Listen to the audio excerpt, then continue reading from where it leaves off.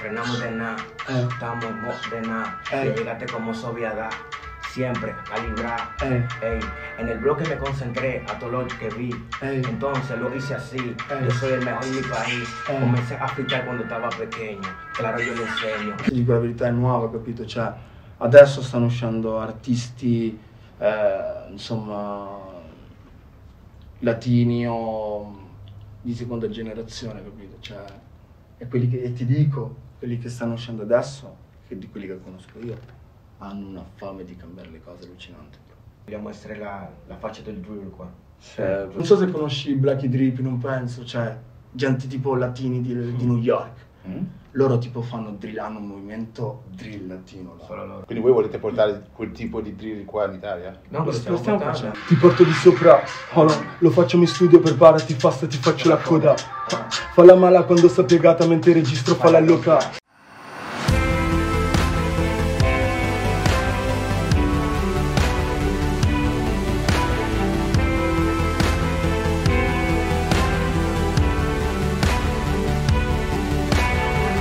Welcome back to Tony Vibes TV, bentornati su Tony Vibes TV. Sapete com'è? Tifo Tony e Vivo Vibes, stiamo sempre in mezzo alle vibes, sapete com'è? Come potete vedere abbiamo qua i miei due bro, direttamente da Cuba. Verona, però io a Cuba, Lui, Repubblica Dominicana, Santo Domingo. Mamma mia, si sente già dall'accento. Sì. Mi insegnerete un po' di più. Lui un po' di più? Sì, lui è... Sì. Se vuoi spagnolo di strada, però. Ah, ok. Mi insegnate un po' di spagnolo prima di andare via, no?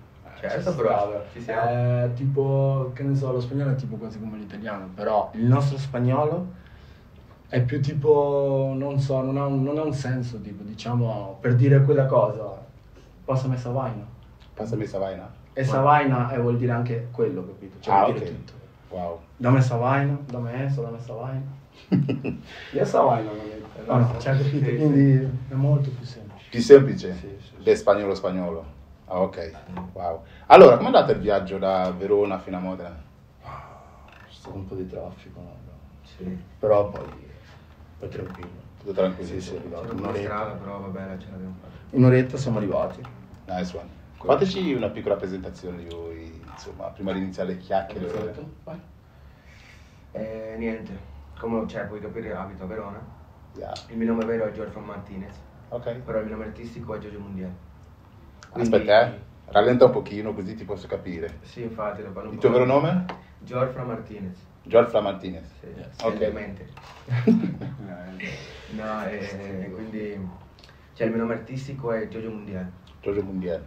Io faccio freestyle da 15 anni, da quando ho 15 anni che faccio freestyle, cioè, ho cominciato a fare freestyle quando ero là, abitavo a Santo Domingo, l'angolino lì, che venivano tutti bro, da ovunque del blocco, venivamo lì nel barrio. Sì, nel barrio, e ci mettevamo lì a fare freestyle di qua, di là, quindi ho preso Io a questa differenza sua passione. non sono un freestyler. Ok. E un'altra cosa, io giocavo a baseball. A baseball? Sì, però cioè, non ce l'abbiamo fatta fino lì. Non c'è? Ero forte, la verità bisogna dirle, ero forte. Bravo. Però non c'è, capito? Per arrivare lì devi essere... Poi più che altro connessione, tanta Porca connessione. miseria. Però sei giovane. Potevi Quanti anni gli spingere, dai? potevi spingere un po' di più. Quanti anni le daresti? Non so, 23. Magari, bro. Quanti anni hai? Lo dico, sono 2003 vecchio. 2003? Respiri. Wow, 2003. incredibile. Però... Giuro, non so cosa gli è andato fra. 2003 fra. A Concon, a Re Concon, non so. Wow. Qualcosa di strano gli è andato. Beh, quindi potevi continuare comunque lo sport che stavi facendo. Sì, però adesso già c'è un meccanismo molto diverso che là già c'è un'età. Già i ragazzini con 17 anni lanciano 90, 91. Cioè, tipo velocità Cioè, della capito? palla. Io con 16 anni lanciavo 85, gli ragazzini con 17 lanciavano 93, 94, ci sono tanti. E quindi già è un po' evoluzionata il baseball. Cioè, devi arrivare a un certo tipo di tecnica. Sì, tipo sì, hai un tot di tempo fin lì. Oh, ok. È tosto Wow, il baseball. è tosto. Sì. Quindi allora niente sport. Giochiamo basket così nel blocco così. Tranquillo. Poi poi lì ci mettiamo a giocare a basket, la casa, fai freestyle, dopo basket, poi casa. Ok. Tipo, quando siamo andati in Francia, siamo andati quello. Non mi La ricordo, Pegel, no, Jesse, il campo, la Pegel, non mi ricordo come si chiama. Quello tutto colorato, bellissimo. Siamo andati lì, abbiamo girato un video lì, abbiamo giocato, capito? È stato strafigo. Wow, ma tu Non sembri cubano, direi che fosse tipo più francese, tipo, hai la faccia da... Io ti dico la verità, sono cubano, sono nato a Cuba, Sì? però ho origini giamaicane, capito? Ah. Cioè, mio nonno e mio padre sono giamaicani, però mio papà è nato a Cuba. Wow. Quindi per te la gancia non è niente? Quello tutti i giorni. Fatelo di Bob Marley? No, non così esageratamente, no. Ogni tanto così ci sta. Ogni tanto. Ogni tanto. E te invece il tuo vero nome qual è? Edison. Edison. Sì. Bel nome. E dove l'hai preso? BABYBLAZE, SOSA? A me hanno sempre chiamato Blaze. Blaze. Non so il motivo. Non lo so. E non hai mai chiesto perché ti chiamano Blaze? No, non ho mai chiesto. E ci ho messo Baby e poi ho aggiunto Sosa perché Baby tipo bambino, no? Sosa è tipo l'acronimo di Smoking on Something Amazing, quindi Blaze è anche una fiamma, quindi piccola fiamma che fuma qualcosa di spaziale, capito? Ok. Questo è stato il mio trip, ho messo Baby Blaze Sosa. Avevi fumato quel giorno che hai scelto questi nomi? Quel giorno si l'ammette. Quel giorno l'ammette. Avevo scelto Baby Blaze Sosa, mi è piaciuto come suona e ho detto le sghiri, ciao. E la gente come l'ha preso questo nome d'arte? Com'è? È troppo un po' lunga da pronunciare. Il bello è che tante persone mi chiamano o Baby, o tanti mi chiamano Blaze o Sosa. Magari tipo una conversazione mi è capitato in centro che parlassero due persone di me, però con Baby Blaze, e loro non sapevano che tipo, capito? Quindi dicevano, parlavano di me, però uno Blaze e l'altro Blaze, che erano dei miei amici, tra l'altro, Stessa che ho persona. conosciuto, che siamo diventati amici dopo. Ah, ok. Capito? Ti parlo del 2016. Quindi farti capire che ci sta, però anche di contro, tipo. Anche di Sì, però normale. Ok, ma da quanto è che siete in Italia o siete nati qua voi? Io a Cuba sono qua dal 2006, sì. 2006? 2005. Io allora sono andato in Repubblica Dominicana quando avevo 7 anni, 8. Sono stato là fino ai 16, cioè ho fatto 16 anni qua, quindi sono qua da 3 anni. Adesso il 18 agosto faccio 19. Ok. E sono qua da 3 anni. Sì. Quindi eri qua, poi sei tornato lì? Sì, ero qua e sono andato là sicuramente. Poi sono tornato un'altra volta. E adesso siamo qua. Quindi sei stato lì per un bel po'? Sì, sono stato 6 anni, 5, sì. E com'era la vita lì? Hai vissuto un po' qua, poi è andato lì? No, Tutte cioè, altre allora cose. ti dico però, sincero, a me è piaciuto andare là, perché io già lì ho capito cos'è la vita. Ma l'ho capito sul serio, non è un gioco di Lego.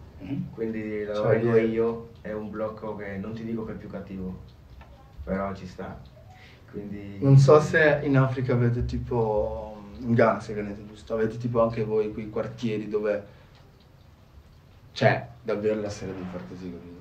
Pericolo, intendi? Sì. Cioè tipo da noi si chiamano, soprattutto da loro, atraco una persona, tipo nel senso ti rapinano, capito? Ok. Arrivano in una moto, due tizi da dietro, scendono dalla moto, ti puntano una pistola, se non gli dai quello che gli dai ti fanno fuori. Ti fanno fuori. Ma subito, Così, guarda. Non ci mettono 2 secondi. capito? Quindi là è molto Normalità, capito? Queste cose, cioè. Però è bello, cioè alla fine, perché quando tu Ovviamente impari sì, che cosa è il no. buono, che cosa è lo cattivo, Ti cioè fai più o meno ti fai in poche un'idea parole, di esatto, cosa ti fai vuoi cavoli fare. tuoi. Cioè di cosa puoi, capito, per quello, cioè, però io ti dico, io dopo una volta che ho visto quella roba là, cioè ho capito veramente, quindi io gli do più valore a ogni cosa. Ok. Davvero li perdi, Sì. cioè, capito? Quindi insomma c'è del pericolo lì, ma Sì. non tutta... No, ci sono dei paesi, no. anzi, ci sono dei paesi che, Bellissimi, che ti io non, consiglio cioè in di 5 andarci. anni, 6 anni non ho visto, che sono paesi, cioè sono dei Posti. posti proprio fighi, cioè capito, proprio turistici, roba del genere. Ti consiglio di andare, Santo Io, Domingo, cioè, noi Cuba, purtroppo- così, però quando ci cresci i posti turistici neanche li vai a vedere, capito? No, Cresci no. nel tuo piccolo mondo che è il tuo barrio. Che è un mondo molto molto diverso. Sappiamo che voi cubani siete un po' No. testardi, insomma. Dipende. Esatto, ci sono buoni e cattivi, e ci sono cattivi che di faccia sembrano buoni, poi si mostrano altri. Come ci sono. Io sono un equilibrio. Togli un attimo il cappello. Grazie, L'ho incredibile. fatte ieri, mi ha fatte mia mamma. Ah. Bello per la mamma. E te invece vediamo? No, però ho capelli ricci così, Mi ti sono- faccio no, vedere fra. possiamo vedere? Prima. No, bro, cioè, No, sono tutti diventa spari. un No, vogliamo momento vederlo, TikTok, però. giuro. Vuoi vedere? Vai. Ah, subito, sì, è rapido, tu sai. Prima se l'è tolto, però tipo la forma. Però ti giuro, escono i meme a 2 giri fra. Ok, Avete studiato insomma un po'? Cosa? Studiato? Il giusto, io ho studiato, nel senso io ti dico la verità, aspetta, no, vediamo se no, la sedia. Ti dico la verità. A me piace la psicologia. Non sembra. Per quello dico non giudicare un libro dalla copertina. Però quando ero ragazzino tipo mi impiegavo malissimo a leggere le cose di psicologia, tipo linguaggio del corpo, microespressioni, tutte queste cose qua. E io alle medie dicevo a mia mamma, io voglio fare psicologia, mia mamma mi fa, ma tu, da tanto che prendi 6, figa, alle medie immaginare superiore.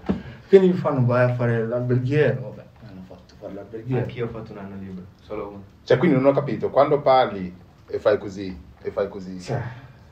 stai facendo un video musicale? No, cioè, sono così, io tipo stragesticolo, capito? Ah, ok. Poi sono nel mio mood. Sei nel tuo mood adesso? Sì, sono tranquillo. Ok. Quindi ti hanno fatto studiare... una roba che non volevo, poi che alla fine si è rivelata una cosa che effettivamente ci stavo perché cucino bene adesso. Cucini bene? Sì. Me la cavo. Specialità? Io direi sai che buono, però sarebbe una cazzata. No, scherzo, tipo la carne, il pesce lo faccio benissimo. Lo sai fare? Pasta con tonno? No, cioè la so fare, però ti faccio robe più... Tipo la pasta con panna e peperoni. Io la carbonara, cioè solo quello, ti faccio proprio top. Anche te hai fatto l'alberghiero? Sì, però l'ho fatto solo per un anno. Cioè, Ok. allora, quando sono tornato a Santo Domingo ho fatto un anno nel CPI, non so se sai cos'è. Cioè, Tipo un alberghiero? No, prima sarebbe la scuola che fai per imparare la lingua, così. Ok, Ho fatto un anno così, ecco, tanto da ricordarmi, poi dopo ho fatto l'alberghiero solo un anno. Dopo da lì ho detto no, guarda mamma. Ci sta che si studia, infatti ragazzi studiate, fate quello che volete, esatto. ma noi facciamo musica, noi facciamo bella musica, voi studiate, fate bravi, la scuola diciamo non è mai stata loro fanno bravi, musica. ma noi facciamo musica così voi la sentite. Per me la roba la scuola non è mai stata diciamo importante, è importante però io a Santo un certo Domingo ti punto. dico, Santo Domingo, cioè andavo a scuola e ero solo a fare freestyle. Freestyle a scuola? Però ma te lo giuro, tutto il giorno, ogni volta che ero là, coi boy quando c'era la ricreazione, andavo dietro la scuola, ci mettevo lì, anzi anche l'ora dopo quella di ricreazione la perdevo, mi mettevo lì a fare freestyle di qua di là. Tutto un altro. E niente, Cioè tu andavi a scuola solo per quello? Sì, no, allora andavo a scuola perché bisogna imparare di qua di là, però cioè, capito, c'era quel motivo, perché sapevi che quel giorno a quell'ora sì, succedeva quella cosa e ti c'erano faceva stare capito bene. e... Ok. Cioè, quello Poi quello che non riesco a capire se le professoresse mi hanno passato di corso perché ero bravo o perché non mi volevano lì. Esatto. Magari perché ti volevano cacciare via dalla scuola. Sì, ma secondo me sì, bro, cioè, perché ti dico, io ero sempre dietro a far freestyle e andavo, cioè, entravo lì, di qua di là, il professore, poi tornavo dietro ancora, c'era una roba impressionante. Sì. Ok, quindi ora che lavoro state facendo? Io ho lavorato, ti dico, io ho fatto il commesso da Nike. Per la Nike? Da Snipes. Ok. L'ultimo ho lavorato da Gallery. Ho fatto il cameriere. Ho fatto tante robe. Tante cose. Sì, adesso ho un problema all'anca, quindi non sto lavorando, sto solo concentrato sulla musica, come sempre stato, però adesso fin quando non risolvo il problema alla gamba, focuso sulla musica, studio, robe, album, così. Ok. Niente, però ho sempre lavorato. Nice one. Vediamo la musica. Dove vi è nata questa passione qua per la musica? O la fate solo perché lo fanno tutti? No, bro. Già dal fatto siamo latini. Cioè io non ho un ricordo della mia infanzia dove non ci sia stata musica. Cioè nel senso, io mi svegliavo la mattina, no? Andavo a scuola, tornavo e o c'era il vicino che aveva la musica, capito? Quindi lo sentivi o no, fra. Sì, anche, capito? Anche lo parlano, capito? Cioè, che ballano merengue così, fra, quindi già da piccolino ero a contatto, almeno anche lui penso, con la musica. Però il fatto di arrivarla a fare è stato più una roba che ho scoperto qua. È stata più una roba tipo, cazzo, io voglio dire determinate cose a modo mio. Voglio raccontare davvero alcune cose, ma a modo mio. Capito? Ok. E da lì, pian piano, tipo scrivo sul quaderno di scuola, capito? Canzoni, così. Cioè, proprio il quaderno di scuola dovevi scrivere, non potevi comprare un altro? No. No, però. Vedevo perché non... C'era lo schema, gatto quaderno, non dico la verità. Quindi c'era quel quaderno lì dove ci scrivevo matematica. Tutte le materie? No, matematica, geografia e geometria, tipo una roba del genere, non mi ricordo che cazzo era. Lo scrivevo lì e quindi nelle pagine dietro scrivevo tipo canzoni, così, spezzettoni. Cioè che all'inizio non erano canzoni, perché non pensavo che erano canzoni, capito? Cioè io ho scoperto il rap dopo che avevo iniziato a scrivere, capito? Cioè io scrivevo a rima. Cioè tu scrivevi? A rima. Così. E poi mi hanno fatto sentire tipo Roll Up di Wiz Khalifa e ho detto cazzo, no, sta roba è Incredibile. cioè, cazzo, è assurdo, è vibe, capito? E lì ho detto ok, posso fare questa roba qua e da lì sono andato ad ascoltare 50 Cent, poi ho iniziato. Ok, la prima volta in studio te lo ricordi? Tu te lo ricordi? La prima volta in studio, allora mi ricordo la Santo Domingo, cioè però non ero andato a registrare. Cioè io ero andato perché c'era un mio amico che io andavo sempre a casa sua a giocare e quindi eravamo lì, poi c'era un artista, lui che è famoso, si chiama Chimico Ultra Mega, che lui è dominicano. E cioè allora io ero da lui, poi arriva il mio amico correndo, mi dice Gio vieni a vedere, ho detto cosa c'è? C'è Chimico, io non sapevo chi era perché ero arrivato d'Italia. Ho detto vabbè, sono andato su, ho guardato e ho visto solo lui con questo stile fra i cappellini, i pantaloni qua, di qua. Ho detto cazzo, ma lui spacca, io usavo i pantaloni qua su, bro. Ho detto no, cioè guarda, dopo lì l'ho cercato, ero fissato con lui, cioè avevo un cellulare pieno di foto sue, ho cominciato a sentire le sue canzoni, robe che ti portano a un altro mondo. Dopo da lì ho cominciato a fare la mia prima canzone, cioè ho scritto una canzone così come lui a pezzi, così e la fortuna che io avevo era che io sapevo fare freestyle, quindi le rime mi uscivano più spontanee. Ok. Cioè con qualunque cosa mi passava una cosa così a fianco, mettevo la macchina che viene col cane, che capito? Quindi avevo più facilità a fare quelle cose lì. Io zero, tipo io non so fare freestyle, cioè so farlo nel senso, però lui è davvero forte a farlo. Se lui è così forte, allora perché non ci fai un freestyle adesso? Diavolo per sé. Se metti una base. Una base. Sparateci una base senza un copyright. Ok. Metti qualcosa di bro. Quindi fin da piccolo hai sempre fatto freestyle? Sì, ma sì. Cioè giocavo baseball però, capito? Anche quando giocavo baseball, bro, cioè quando andavamo a fare dei viaggi, del solito ci mettevamo nel furgoncino quello lì e cominciavano tutti a cantare, quindi c'era uno che faceva il beatbox così e io cominciavo, però una roba da matti. Era figo, però. Tutto un altro vibe rispetto a... Ok, quindi se ci avete... Andiamo. Gang. Allora, vedi come dice. ¿Dónde nos encontramos aquí? Mole. Ey, frenamos de nada, estamos de nada. Llegaste como soviada, siempre a calibrar. Ey, en el bloque me concentré a todo lo que vi. Entonces lo hice así. Yo soy el mejor en mi país. Comencé a fritar cuando estaba pequeño. Claro, yo le enseño. Ustedes dicen que son tigres, pero mentira, lo ponen muy genio. Hold on, ellos quieren ser como yo. Como yo no pueden ser, claro que no, el mejor aquí soy yo. Ey, represento mi patria, claro que sí. Vuelvo, lo repito, soy el mejor de mi país. Yo lo hago así, le enseñé y vengo por aquí. Ey, ya yo me colé. Me llegaste que en el topo del free. Estamos en una entrevista y lo vamos a hacer anormal. La letra que tengo, maniga, claro que son bien fatal. Ellos me quieren tirar, no me van a llegar. Si ellos frenaron, entonces los vamos a botar. Gang. Ok, cazzo, incredibile. Dai, l'unica cosa che io ho capito è rappresento la mia patria. Basta, io ho capito solo quello. Sì, ma sì, cioè in spagnolo poi più che altro, ti dico, ci sono tante parole. Ci sono tante parole che hanno lo stesso senso in italiano e anche in latino. Cioè, quindi cioè, alla fine non è così difficile. In spagnolo. Più difficile l'italiano, ma molto più difficile. Sì. Cioè, ma veramente, bro. Perché, cioè, noi abbiamo per esempio, diciamo in spagnolo, hola. Livello di strada, che è lo che? Cioè, capito, ci sono... Dimmi a me. Capito, cioè per esempio, lui, dimmi a me, cioè con lui dirti dimmi a me, ti stai dicendo come stai. Ok. In spagnolo, capito? Cioè quindi ci sono... Poi dipende anche tipo, dalla zona di dove sei. Ok. Dimmi a me, come tipo dire in italiano, proprio detto così, dimmi a me, cioè, come cazzo lo fai tradurre? Dimmi a me, tipo... Come stai? Come stai? Tutto bene? Cioè, No, però come dimmi ti trovi? tipo, dimmi, Dimmi. dimmi a avere. Cioè, dimmi a vedere. Dimmi a vedere. Dimmi a avere. Cioè, però in italiano non è che abbia così tanto Non ha senso, però per farti capire. Però in spagnolo sì, bro. Wow, nice. Quindi in questa freestyle qua di cosa hai parlato, insomma? Beh, ho parlato un po' del blog, che rappresento la mia patria, che sono il migliore a far freestyle. Sì. Si cazzeggia. Cioè, poi più che altro non è una cosa che l'ho studiata, cioè l'ho buttata adesso. Ok. Dopo, quando se andiamo a fare un freestyle, che te la canto bene, lì ti dico cosa c'è, capito? Se Perché tipo- già lì ce l'ho lì, bro, che l'avevo scritta. Che... C'è stata una volta che Sono- eravamo a Milano Sì. e lui mi fa, oh bro, senti sta roba.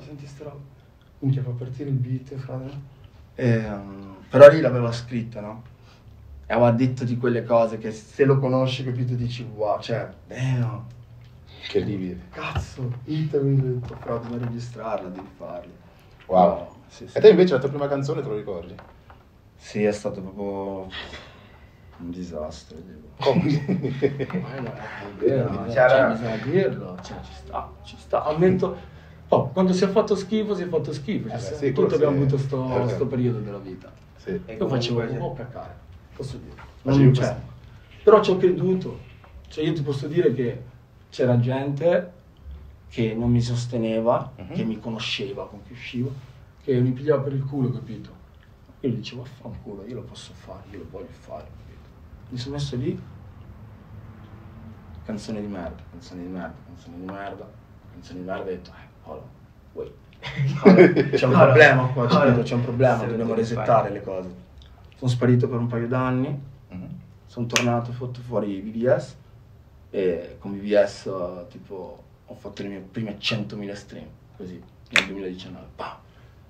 E lì tipo ho iniziato a dire, oh fra, cioè stai spaccando, capito? Che tra l'altro l'ha prodotto Finesca, un pescare di Sambo, non so se lo conosci. No. Ha prodotto Bad Bunny, tipo, come si chiama quella? Yaganumi, Young, sì, Young, quella nuova, la che parla anche in cinese, cioè... Sì. In giapponese. Sì. Vabbè, una canzone di Bad Bunny, è un mio brother di Sambo, bello per Finestra. L'avevo fatto con lui proprio agli inizi, capito? Ci ha fatto mega hype nella città. E poi da lì pian piano robe. E di cosa parlava questa? Una canzone? Sì. Essendo che era la prima canzone di robe tipo che volevo, che cioè tipo mi immaginavo di avere tipo magari qualcosa che avevo era tipo ai tempi ero fidanzato, quindi dicevo voglio una trap girl, mica una Barbie che mi stia a fianco, non come gli altri, capito? Robe così, oppure voglio circondarti di diamanti, di VS, cioè robe che volevo, capito, fare a una persona con cui stavo con me, capito? Quindi era più... Per conquistarla di più, insomma. No, dei pensieri, come te posso dire? Cioè... Dei pensieri tipo... Per farla rimanere. Quello che volevo per lei, cioè quello che avrei fatto io per lei. Io no, io invece... L'hai fatto? Allora... Purtroppo no.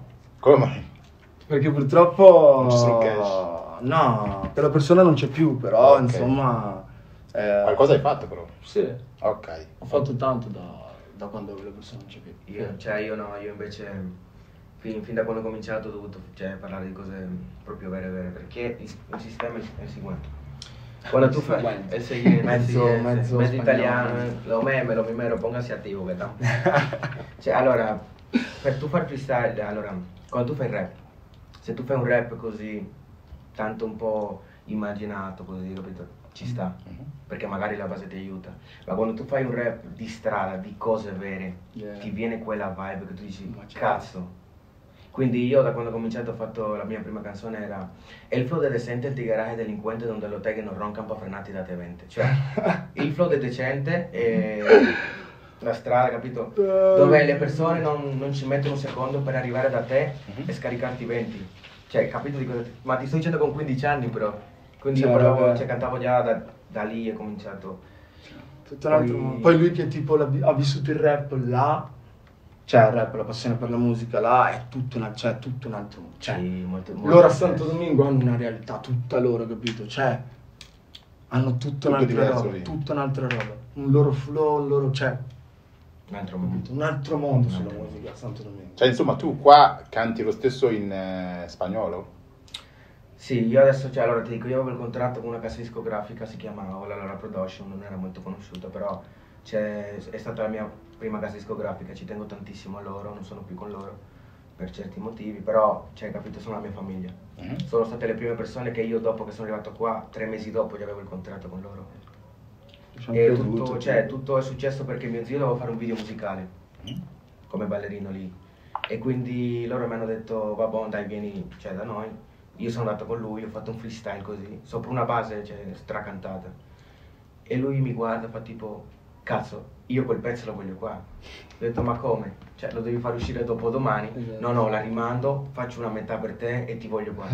Quindi una canzone che erano per 2 persone mi sono messo anch'io dentro. Ed era una canzone romantica, robe cantate, però io comunque ho messo la parte mia. E quando uscite ho spinto tantissimo perché ha fatto 226.000 visualizzazioni, la mia prima canzone. Wow. Dopo da lì ho cominciato a fare canzone con loro, avevo un contratto, abbiamo chiuso a metà e adesso si può dire che vogliamo essere la faccia del drill qua. Volete essere? Bro, ti dico la verità. Allora, io ci credo tantissimo, magari ci sono nascosti di qua e là. Sono robe che magari adesso voi dite, oh, what the fuck, che stanno dicendo queste cose? Sì.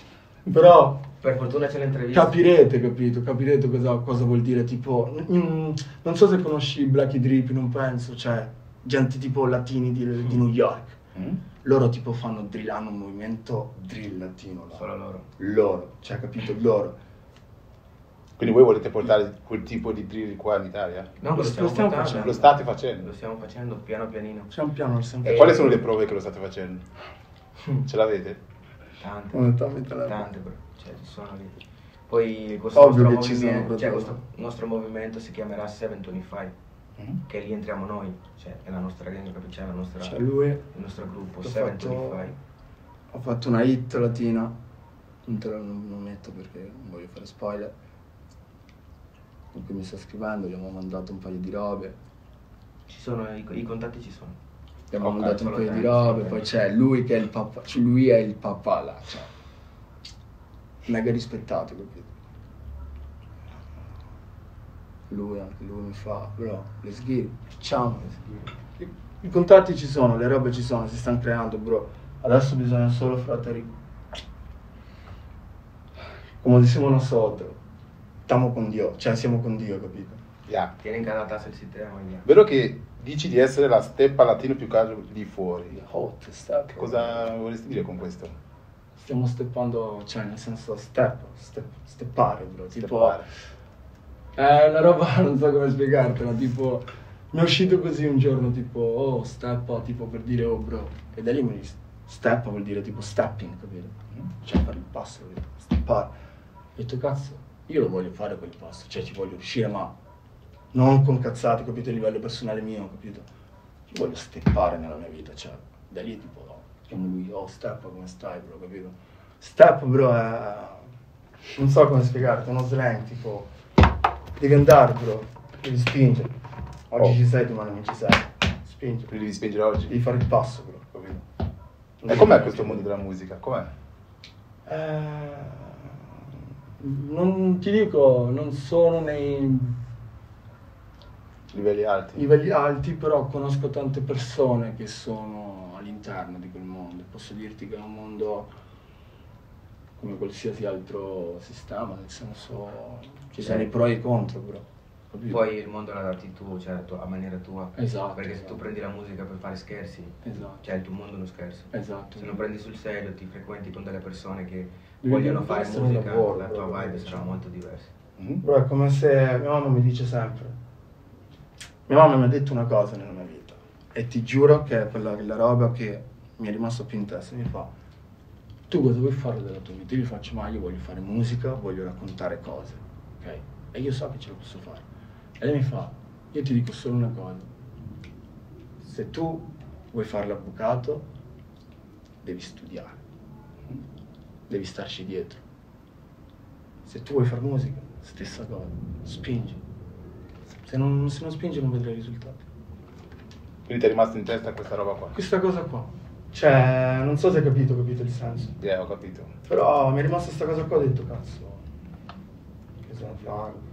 E non provarci, bisogna farlo. E per un upcoming artist, com'è per uno che sta uscendo adesso, emergendo, come si dice? Com'è la difficoltà di essere... Vuoi che ti dica come la penso io però? Adesso è il momento dove tu devi dimostrare chi sei. Ed è il momento dove tu capisci chi sono quelli che sono a fianco a te. Esatto. Alla fine io adesso vado da un artista che ho fatto, mi dice di no, però io domani torno con un Grammy. Dice, lo facciamo in featuring, cioè, capito? Quindi adesso che tu stai cominciando, è ovvio che ti fanno così. È come quando giochi basket, cioè che tu sei più alto di uno, lo spingi così, li fai così, capito? Cioè puoi giocare, puoi fare quello che vuoi. Però dopo una volta che capiscono che o lo fanno di cuore, che sono pochi quelli che fanno queste cose, o lo fanno per paura, perché sanno che tu puoi salire sopra di loro e spaccargli il culo. E qua soprattutto in Italia sta roba fra, ti dico la verità, è nuova, capito? Cioè adesso stanno uscendo artisti, insomma, latini o di seconda generazione, capito? Cioè, e quelli che, e ti dico, quelli che stanno uscendo adesso, che di quelli che conosco io, hanno una fame di cambiare le cose allucinante. E questa cosa non vi fa un po' paura? Che i giovani che stanno arrivando hanno più fame, sono più cattivi? A me non fa paura perché io sono uno di quei giovani che hanno fame. Ah, sei fra di loro? Sì, sei fra loro, insomma. Cioè, io voglio mangiare con questa roba. Cioè, voglio, ma a parte questo mangiare, non a livello tipo di economico, quello arriva. Cioè, quello non è una cosa, capito, importante. Il mio obiettivo, fra, è arrivare davvero a tanta gente, capito? Cioè, raccontare le mie storie, ma che tanta gente ci rivedano in quello che dico, capito? Che riescono a captare cosa sto dicendo. Quello è il mio obiettivo. Penso l'obiettivo anche suo, capito? Non è solo... Sì, sì. Poi alla fine, c'è, capito, persone che hanno fame, ci sono due cose da fare. O ci mangiamo tra di noi, esatto, o cerchiamo qualcosa da mangiare per tutti. Esatto. No? O mangiamo insieme, cerchiamo di... Poi io voglio a me, che venga, che venga. Esattamente. Giusto. Cioè. E quindi come sono le procedure per far uscire una canzone, una musica? Ma dici nel senso di tempo per farlo uscire o quanto c'è? Cosa fate? Ah, cosa facciamo? Il processo, ok. Beh, allora ti dico, noi quando, per esempio io ho questa cosa qua, che io non devo fare 4 ore per fare una canzone, io 10-15 minuti ti faccio una canzone. Dipende dalla vibe che mi dà l'istrumentale e le persone che ci sono lì. Dipende dal vibe. Perché, capito, se ci sono le persone che a me mi piace andare in giro con loro, persone che, i miei boy, io metto lì, dico cazzo, noi siamo 725, quindi non possiamo, dobbiamo fargli vedere chi siamo noi. L'altro giorno siamo andati tipo in studio, ho chiamato Carlo, gli faccio bro, ho bisogno di una sessione in studio tutta la notte. Abbiamo fatto da sabato a domenica, cioè dalla 9 di sera di sabato. Dalle 9 di sera fino alle 9 di mattino di domenica. Cioè, non si scherza. A fare che? Musica. Musica, bro. E non vi stancate? No, cosa ti vuoi stancare? No, perché, cioè, capito? No, bisogna spingere. Potevate passarlo in fabbrica queste ore qua, Sì, potevamo, però come molte persone questa cosa bisogna essere coltivata. Quindi ora voi siete dedicati solo alla musica? No, ovviamente ognuno fa il suo lavoro. Sì, ognuno ha il suo lavoro dietro. Però la musica come un investimento, bro. Come tu adesso investi, un esempio stupido, 100 euro sulla Tesla, 13 anni quei 100 euro sono 100.000. Questa è la cosa con la musica che stiamo cercando noi. Ok. Oggi stiamo investendo 100 euro, 13 anni potremmo aver guadagnato grazie a sta roba 100.000 euro. Potresti? Potrei, chi può dirlo? Solo sì, ma non si sa. Se non ci provi, frate, non potrai mai scoprirlo. Io non voglio vivere con il potevo farlo se lo facevo. No, fanculo, l'ho fatto, ci ho provato, fanculo, non è andato. Alla fine, cioè, se non ce la facciamo, comunque moriamo bene, nel senso che ci abbiamo provato, capito? Felici abbiamo fatto tutta la strada, abbiamo fatto la esatto. vita provandoci, se non è arrivata, bene. Non era la nostra cosa. Però nei dubbi, Ho visto che siete stati in Francia. Sì. Sì, bro. Anche là un'altra vibe. Però, mamma mia, cioè, cercare, abbiamo mangiato, 4 giorni siamo stati lì. Sì, bro. No, 3. 3 giorni siamo stati lì, abbiamo mangiato, volevamo mangiare bene, cercavamo ogni giorno fast food, non trovavamo una cosa che si potesse mangiare bene. Ti giuro, tipo vicino all'hotel c'era un coso tipo cibo italiano, no? Diceva scritto cibo italiano, diceva diciamo, così. raga. Andiamo a mangiare una bella pasta, porca puttana, qua in Francia panini su panini, no, mangiare la pasta. Entriamo, sandwich, hamburger, cose. Gli facciamo, ma questo non è roba italiana. Poi io prendo il panino più piccolo che vedo lì, una roba, bro, una roba che ho detto, minchia, se che fosse così là. Giuro, era enorme, però insomma è stato bellissimo, abbiamo fatto video, abbiamo fatto un'esperienza, abbiamo conosciuto delle persone là con cui abbiamo lavorato. Erano brave persone, Ci siamo divertiti, è stato più che andare lì a lavorare a dei video, è stato più un tipo ok, capiamo che cosa stiamo facendo, infatti i video che vedi che stiamo facendo sul serio. Avete conosciuto qualche cantante francese? In verità sì, però ti spiego com'è andata. Io avevo un mio amico di Sambo, che è Misti, che lì era in Francia da già un mese, 2. Gli faccio, bro, va, sto andando in Francia, sicuro andrò in studio, trovami qualcuno, capito, che tu conosci, che sia forte, voglio fare musica con qualcuno là e fare il video. Sì, bro, va, to, e lui scrivi. Faccio, ma chi è, bro, mio cugino? Arriviamo là, in studio, arriviamo in Francia la mattina, arriviamo in hotel, la prima ora, vabbè così, il giorno dopo, anzi andiamo a fare il video, il giorno dopo andiamo a beccare questo ragazzo, andiamo in studio, registriamo 2 canzoni in giro di 1 ora e mezza tipo. Bro, massimo cioè, 1 ora e mezza. Neanche, Ma chiuse? ma proprio neanche 1 ora e mezza, Tutto. cioè tipo, lui entrava e uscivo ta, Così. Veloce. Oh Bravo, bro, abbiamo così. finito, dai faccio un'altra cosa, poi andiamo a fare il video qua fuori, dai facciamo. Subito. Lo stesso giorno abbiamo fatto il video. Pazzesco. Siete arrivati lì carichi, insomma. Siamo È tornati stato- che abbiamo cioè, fatto tutto il viaggio così. Morendo. Io Io il mio compleanno, il 22 aprile è il mio compleanno, l'abbiamo passato là. L'abbiamo festeggiato Fuori bar. fuori bar, dove cioè io non bevo, diciamo, cioè non mi piace bere tanto. Ho detto, cazzo, mezzanotte, dai, fermiamoci a bere un bicchiere di vino o qualcosa. Figo, ho preso un bicchiere di vino, non so che vino era, mi ha stordito come non so cosa. Ti giuro, il giorno del mio compleanno, poi siamo partiti, siamo tornati qua e eccoci. Wow. Avete mai avuto dei momenti, no? Sì. Voglio fermarmi, non voglio più Sì. continuare a fare musica. Quasi tutti i giorni. Quasi tutti i giorni, una cosa che c'è, chi fa musica non può dire no, non mi succede, no. Io quando giocavo succede a baseball, tutti. cioè, quando io giocavo a baseball mi succedevano tante queste cose. Ci sono Perché è giorni una sì, competenza giorni dietro no. l'altra. Anche adesso con la musica però alla fine, cioè, io a casa sono una figura del padre, quindi oltre il fatto che a me piace farlo e voglio vivere di questo, c'è anche mia mamma che lo faccio per lei. Devi- Perché cioè, una delle persone, della unica persona, dopo Blaze, vabbè, capito così. C'è lei la persona che mi dice sempre, io ce lo faccio. Sì, insomma, sempre, anche in chiamata, quando lo chiamo. Stupendo, cioè, proprio... Tu sarai grande, tipo un giorno gli fa, eravamo chiamati che lui gli fa. Tu io sarei grande un giorno, capito? Cioè, quindi anche queste cose qua, cioè, immaginati lui al suo posto, che lo deve fare, deve spingere. Certo, Fin quando non si riesce a il fare motore, queste il cose. motore. Quindi in questi momenti no, cosa fate? Si fa musica. Però si fa musica. Cioè, io per esempio non ho così tanta la possibilità di andare sempre in studio, però se ti faccio vedere le notte che ho, hanno tutte le canzoni. Sai come ci siamo conosciuti? Però incredibile. Fra, era... Il destino, veramente. Ti giuro. Cioè, allora ti dico Su come un ci siamo treno. conosciuti noi due. Io avevo un'amorosa, ero andato da lei. Quel giorno avevamo litigato, così. Poi ho detto niente, cioè, vado via. E io dovevo andare via 1 ora dopo. Ho detto sì, fai come vuoi, di qua di là, sono andato via. Ho preso il pullman, sono andato alla stazione, tutto quanto. Quando sono alla stazione lì, mi passa lui, con il suo stile, però sopra così, mi passa così, io lo guardo, non dico nulla. Poi salgo sul treno col mio amico, perché c'era anche lui, Lemba, un altro mio amico, c'era lui fratello. Siamo saliti sul treno, io quando salgo c'è lui che è dall'altra parte, che siamo fronte a fronte. Io lo guardo, e lui mi guarda però, cioè così. Cioè, ci siamo rimasti un po' guardando così, easy. Poi io niente, avevo parlato col mio amico e io ero latino, cioè lui Ho ha capito, capito lui che ha era capito che era latino. latino, ho detto, ah ma voi siete latini, capito? Ho detto, certo bro dai vieni. Appena si è seduto lì ho detto, fra, tu canti vero? Poi mi ha detto, e tu come lo sai? Ho detto, bro ma si vede, ho detto, cioè guarda che stile che hai fra. Così. Cioè io appena l'ho visto bro, Giuro. ho visto che era un... Cioè, ho Così. detto, ma secondo me sei americano, non lo so. Così ho detto, giuro. Bro, io l'ho guardato in faccia e nello stesso tempo abbiamo detto, io voglio fare un movimento latino. Cioè, ma allo stesso tempo. Allo stesso momento ci siamo detti così. Insieme? Gli avevo Così, detto, bro. E io l'ho guardato in facciamo, faccia. metto numero. Ho detto no, cioè capito, e dopo da lì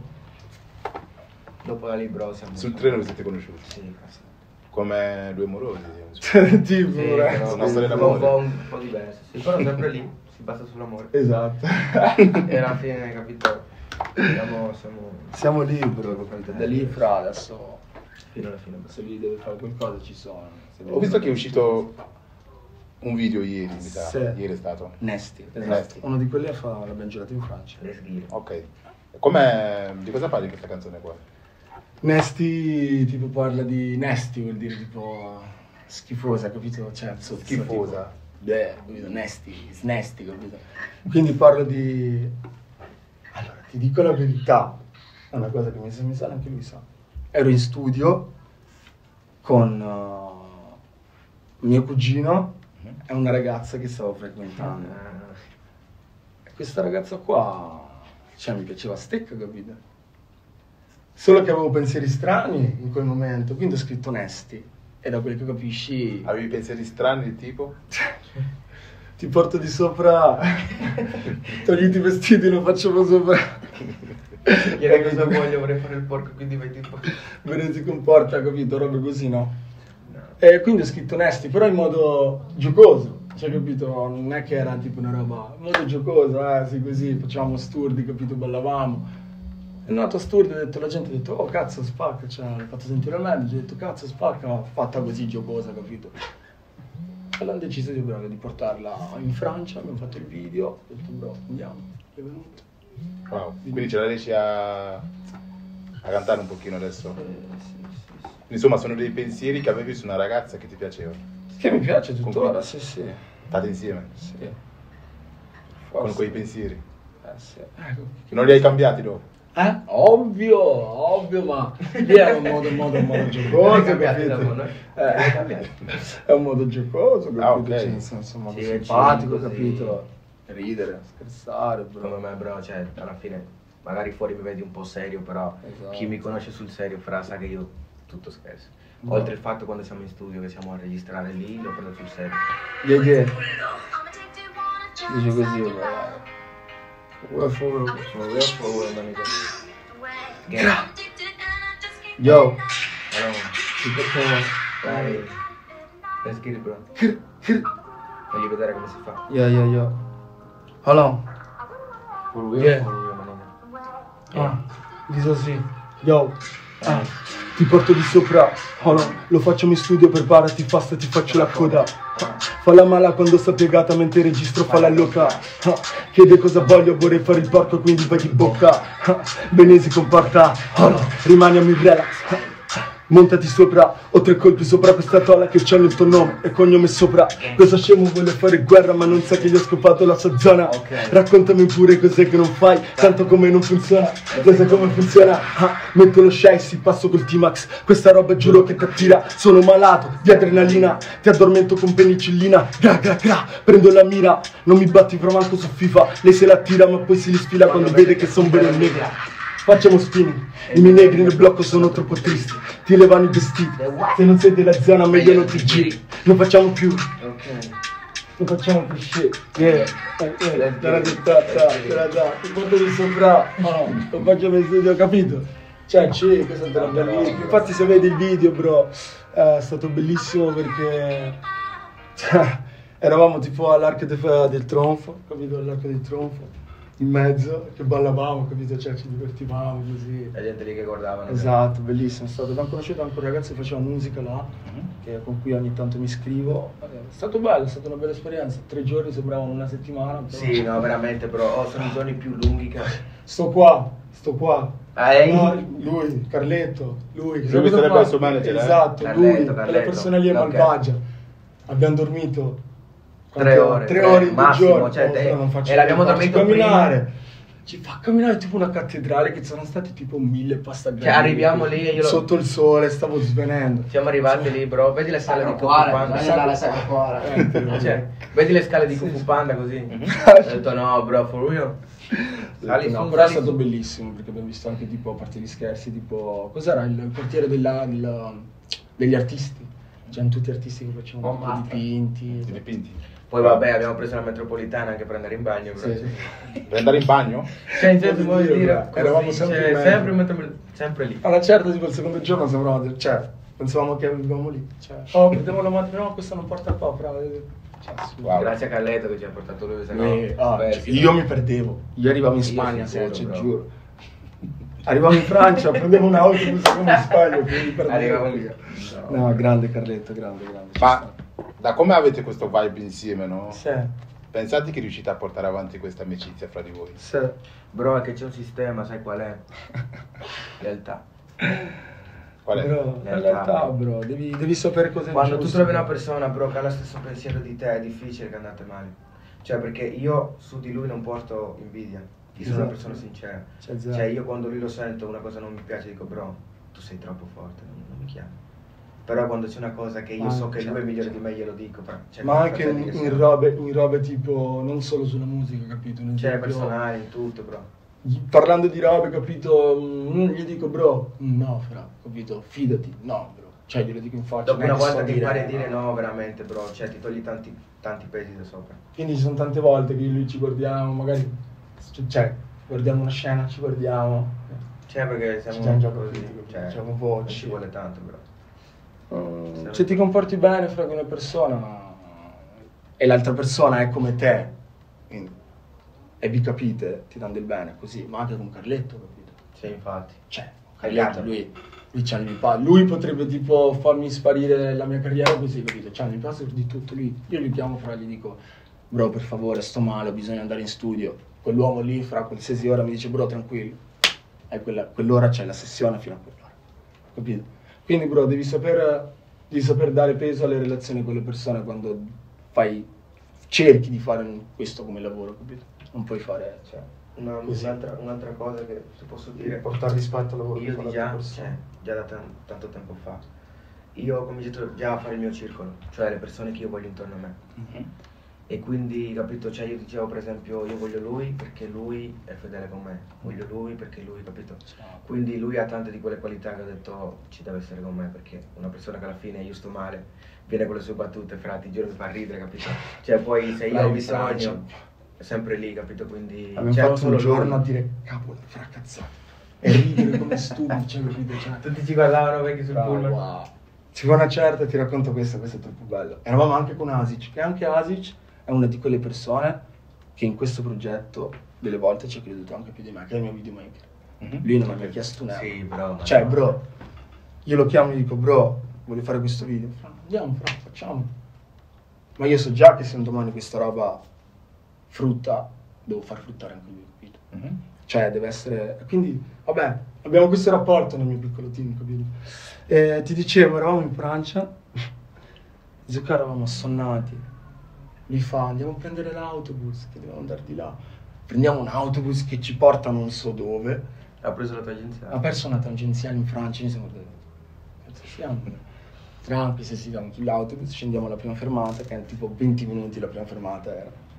Scendiamo lì, aspettiamo l'autobus, saliamo, e noi parlando sentiamo che parlano italiano. Però non ci eravamo ancora abituati che eravamo in Francia, capito? E sentiamo che parlavano italiano, così noi ci azzittiamo. Ci guardiamo e ci giriamo, ma dei tipo che parlavano italiano, tipo, ho detto no, fra, aspetta, no. Noi lì che Dobbiamo dormire, frate. Dobbiamo dormire perché qua no, per la finante studentessa, tipo, capito? Abbiamo dormito 3 ore ed è stato prima di prendere l'aereo. Cioè, quindi, wow. Bellissimo. Poi il museo anche. L'abbiamo perso pure delle museo. E Carletto, dove stai Carletto? Arriva subito, mi sono perso, vi ho fatto perdere. Cioè, noi tipo eravamo lì, che perché cazzo di storia, bro, è tutto, tutto, top lui, vecchio. Giuro. Te lo giuro, fra, Mi qualunque piace cosa, lui, bro, senza parole. Giuro. Lui è partito, siamo arrivati, noi abbiamo fatto il nostro giro da ignoranti, lo mettiamo. Bello questo, ci stava i colori, fra, ti immagini se lo faceva così, magari capito, era un mega pittore. Figo, bello, tutto bellissimo. Un'ora dopo usciamo, lui doveva ancora uscire. Era ancora si guardava il coso, la Mona Lisa. Noi abbiamo visto la Mona Lisa, sai cosa abbiamo fatto? C'era una fila, bro. Che ti giuro allucinante vedere la Mona Lisa. Abbiamo zoomato. Noi, ovviamente, ci siamo messi di fianco, abbiamo zoomato al massimo. Una foto. Guarda che figa, bro, ma ci sta. Andiamo. La gente faceva la fila fino a giro assurdo. Per poi stare lì 5 minuti che belle vibes, sono state belle vibes. Quelle hanno servito molto anche a unire anche la cosa, a far salire bene il progetto. Allora, come vi vedete fra, non so, 5, 10, 15, 20 anni? No, 10 dai. Non ti so, ti dico la verità, per come sono fatto io non ti so dire neanche come mi vedo domani, bro. Come la penso io fra oggi ci io non c'è, allora io ti dico la non mia, ti so rispondere. non posso farmi un pensiero di come sarò un domani, magari sarò peggio e poi mi deludo. Esatto. Cioè io quindi vivo di già quello che sono i giorni che vengono, così li vivo al massimo, poi Dio il sa. risultato alla fine si vedrà Dio più sa, avanti. come noi diciamo in spagnolo, Papa Dio sabe.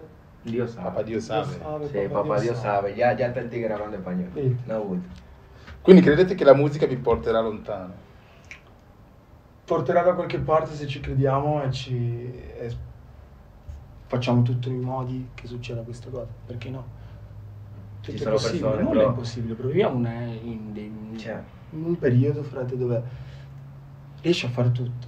Sta a te trovare il tuo meccanismo, la tua cosa che funziona, ci sono persone che lo fanno solo per i soldi. capito? Noi che lo facciamo per passione, penso che ci arriverà il nostro momento. Però Ma quel tatuaggio che c'hai sotto al collo, cos'è? La scritta in cinese c'hai? famiglia, bro. C'è scritto famiglia? Famiglia. Ah, ok. Famiglia. È proprio lì lui fare un tatuaggio, non Sì, si si deve vedere. La famiglia è importante. È un tatuaggio importante come famiglia per me. Doveva vedersi.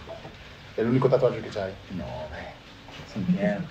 No, qua scritto famiglia, ho il nome di mia mamma in caratteri russi qua sotto, a 2204, un cuore in frantumi qua. Ho il petto, tipo tutto qua, il braccio, la mano, la pancia, qua la schiena. Insomma, sei pieno. Ho un po' di tatuaggi, sì. Mancano ancora. E te? Questo braccio tutto qua fino là sopra, qua il collo e un altro qua anche. Poi fino lì. Wow. Piano Adesso piano pianino in processo, facciamo tutto il petto adesso. For real, for real. Voi avete soldi allora? No, però. Io ti dico, non ho mai speso un euro in tatuaggi. Te lo giuro. Cioè non hai mai speso per i video, non hai mai speso per Te lo tatuaggi? giuro, Fra. Questi qua l'ho pagati. Da lì in poi non ho pagato una. Tutto il resto? Tutto il resto non ho pagato. Ma possiamo vedere? Sì, ho voglia. Qua c'è scritto Money don't change me. Savage Money. E le V, cosa vedi? Se tu, tipo questo qua ti inganno, cosa pensi se vedi questo tatuaggio? Cos'è una V? Bravo. Però non è Louis Vuitton. Sai perché? Live vision, visione della vita. Ok. Nel senso, gli ho dato un significato. Tu guardi, vedi, Louis Vuitton, si è tatuato Louis Vuitton. Capito? È della serie non giudicare il libro una copertina. In verità vuol dire visione della vita. Infatti è un'ala spezzata, è un'ala sana, una visione basta, capito? Quindi è un po' un trip. Tutti i tatuaggi miei hanno dei significati che mi sono fatti in testa. Ok, siamo alla fine dell'intervista. Let's get. Se avete qualcosa da dire ai vostri follower, ai vostri fan, seguaci, Ci come li chiamate? rivediamo, follower, normale, seguaci, normale. C'è chi li chiama fan, c'è chi li chiama seguaci, c'è chi li chiama follower. Voi come li chiamate? Famiglia.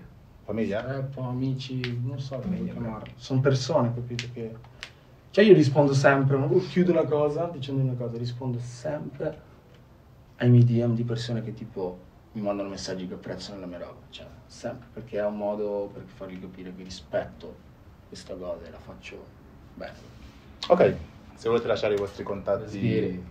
SOSA alla cassa. Io Mundial, you know. Ahora vamos un par de film a ponernos, tu sabes, attivo.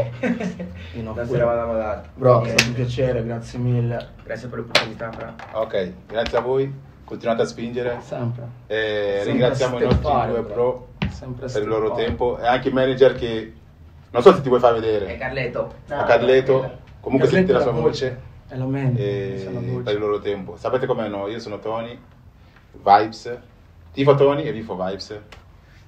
Grazie ancora ragazzi, Grazie. Grazie a te, bro. alla prossima Bella per Modena. e ciao a tutti.